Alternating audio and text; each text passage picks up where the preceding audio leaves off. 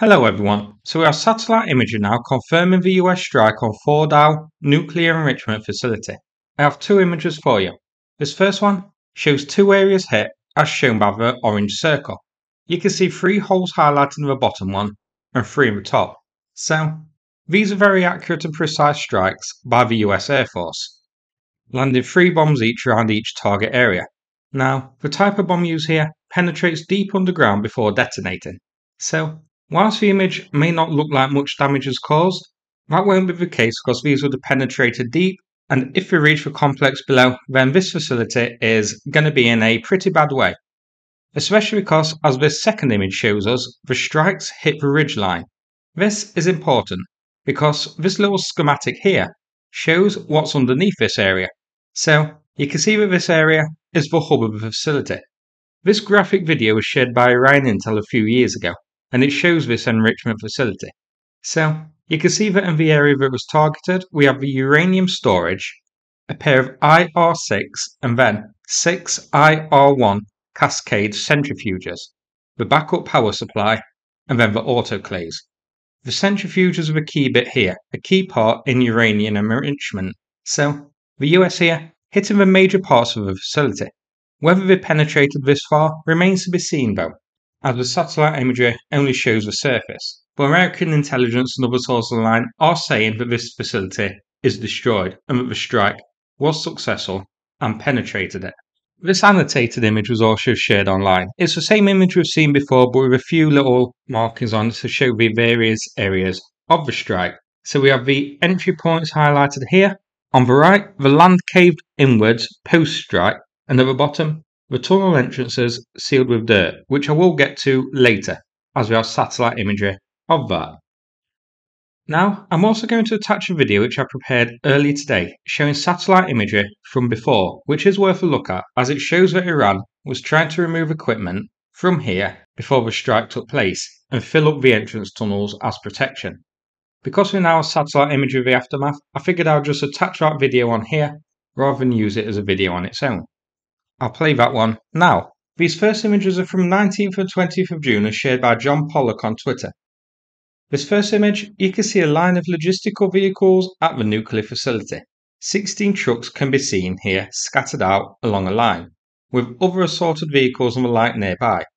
Zoomed in slightly on this one, you can see that most of these here appear to be open-backed trucks, and in red, I've highlighted a bulldozer or similar. Now, it has been speculated online whether these were here to carry equipment out of a base, but I don't think that's the case as I think they'd need something a bit more specialised to transport nuclear equipment than an open-backed lorry taken from the nearest construction site.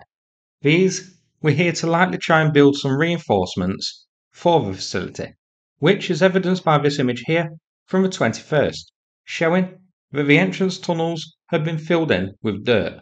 So, Iran seemingly tried to use dirt to cover the entrances in preparation for the strike and make this facility better protected.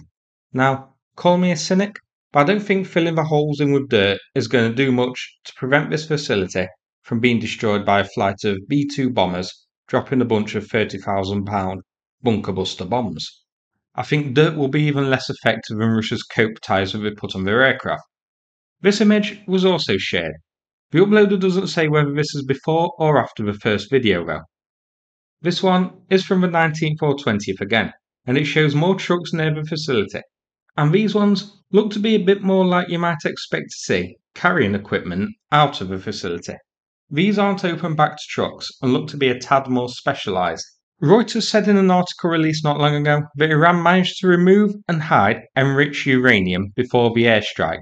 These photos possibly showing that in process, given the more specialised vehicles seen entering the facility. Now, I can't see everything important being evacuated in a couple of days. There's bound to have been some important equipment left in here. The centrifuges, for example, can feasibly be dismantled and removed by a truck, but is tricky to do because of the base's depth and will take time, and I think it's unlikely Iran would have had enough time to do so. But Reuters does say that the enriched uranium had already been removed. Here's another satellite image showing further construction work with a variety of trucks and other vehicles. It looks like this part is where they're being loaded with dirt to fill the holes in. At the bottom is what look like could be defensive berms constructed, maybe for air defence systems. These may be new, so Iran planning to position a few S-300s here for protection. But I think they know this base is going to get hit regardless, and I don't think they'd have S-300s sat on top of it. So I think these are old, and the S-300s have been moved elsewhere prior to the strike. Or I guess it could be even unrelated to air defence entirely. Here's the facility's location in Iran overall. So that's it for this video. Hope you found it interesting. Now I'm going to play 2 videos from Cars for Ukraine about the ongoing fundraiser for the summer to buy vehicles for Ukraine. Thanks very much and take care everybody. We are soldiers of the 48th Special Task Unit for operating the Southern Combat Region. We need 4x4 vehicles for our logistics supply and performing combat operations. Therefore, we kindly ask Cars for Ukraine and to help us with purchasing, refitting and delivering these vehicles to us, and welcome YouTubers Sukhomimos, Hard Treasure and others with their esteemed communities to join this fundraising so we could carry on our combat missions that you will hear in the news about. Glory to Ukraine! Slava Ukraini! Героям слава! We are the members of 6th Special Operations Detachment of Defense Intelligence of Ukraine, currently conducting special operations at land and sea. We require vans and pickup trucks to conduct logistics and evacuate casualties. We are asking communities of YouTube channels The Silicon Curtain and The Shields and other YouTubers and the people with their medias to help us with the fundraiser, as well as the organization Car for Ukraine to deliver it. Блять, нет, треба заново.